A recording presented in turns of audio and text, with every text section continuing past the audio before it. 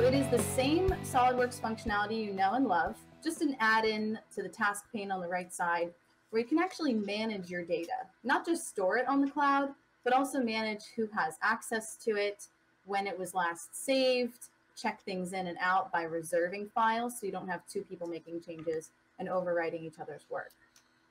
All right, so to open up this file in SOLIDWORKS, I've got a couple of files bookmarked here, and I'm just going to drag and drop it into this window. Now it'll take a few seconds for it to open because it's basically downloading a local copy that I will then work on and push those changes back up to the cloud. So you can kind of think of this as similar to PDM, if we have PDM users out there in the audience. All right, so here we have our SOLIDWORKS assembly. Here we can see that none of these files are reserved by anyone else. So I am going to reserve the top level assembly so that I can make some changes to it. All right, that little key lets me know that that is now mine to work on. We've got the old handle design still in here. Our new battery pack does not fit, so that was why we were making our new handle in the first place. I'll go ahead and just hide that component for now. And we're going to make a new SOLIDWORKS part for our xShape design. So I can do that actually just by searching in my task pane. So I'll go ahead and search for my new handle concept.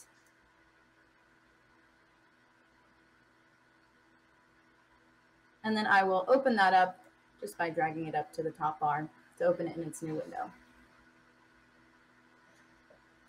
All right. Let's go ahead and insert this into a new part. And again, that's going to be our SOLIDWORKS part. We'll save this here in our 3D Experience local area. This will be called our new finished handle.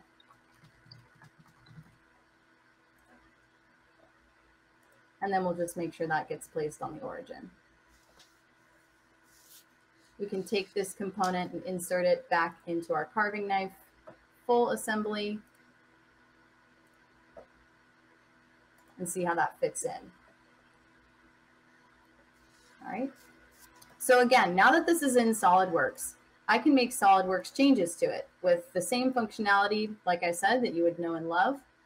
Here, I'll just sketch a hole. I want to make an opening for the knife, and then I want to hollow it out.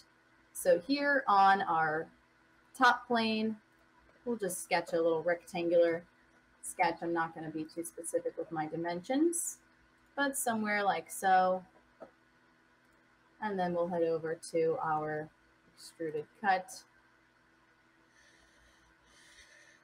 Right. Make sure we cut in the other direction just in case there's any overlap. And then we will shell this out.